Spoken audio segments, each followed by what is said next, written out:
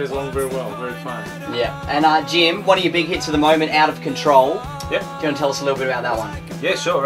So Out of Control was recorded in Brisbane with a producer by the name of Stuart Stewart, who has worked with the Veronicas and the Small Nurses previously. Yep. So we went up there to Brisbane for a couple of weeks and recorded a number of songs with him, and one of them was Out of Control.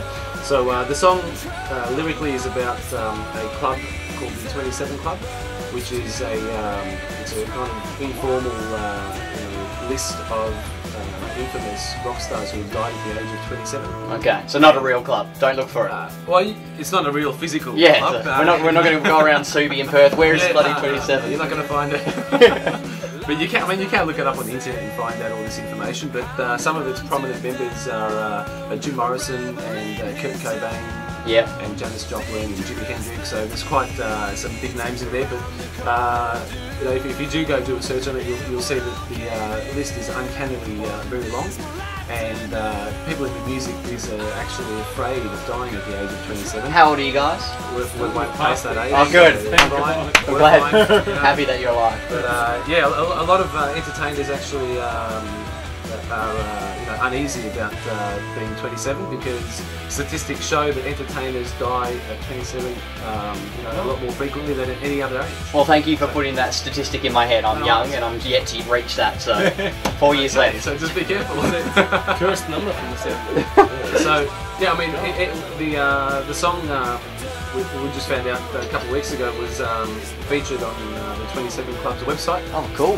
Which is the27club.net.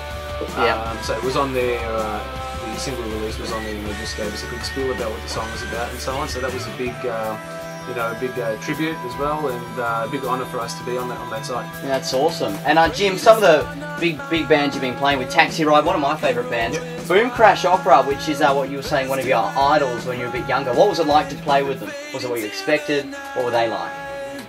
Oh, look, we found it surprising that they accepted us to begin with. Was there a moment where you're like, oh, they might just, kick me to the curb? That's it. Yeah, oh look, it was at a great venue as well, an iconic venue in Melbourne, the Corner Hotel. Yeah. So, yeah, I think all in all, great night, lots of people. Again, we couldn't believe it, they asked us to play, they had it as a Christmas function / gig. Yeah.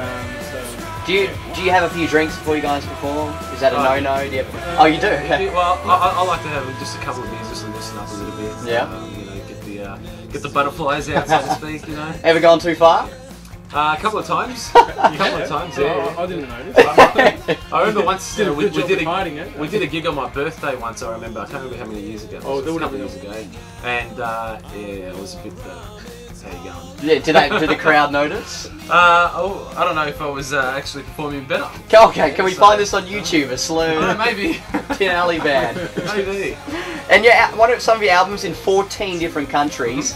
Are you big in any other country? Well, we just recently negotiated that international distribution deal, yep. And it's going to take effect from our next release, which is coming out next month. Okay. So we're hoping to push those markets this year. We'll see. Well, you can probably ask me that same question next time we have a chat. Where would you like to be big? Look, I'd like to be big. Well, these are all Asian countries that we're talking about. So I'd love to make it big in Japan. God, so you can have the shirt. I'm big in Japan. Yeah, that's it. I'm big in Japan. Tin Alley, thanks very much for coming in. I will play your hit, and it's been a pleasure. Beautiful. Thanks a lot. Awesome. Great work, lads. And we make that into a nice 2-minute punchy interview. With all the gaps cut out. Exactly. Alright, I'll take you up to the roof. You guys can set up and yeah, no pressure for that guy there. He's like the boss of Austereo, Australia. So.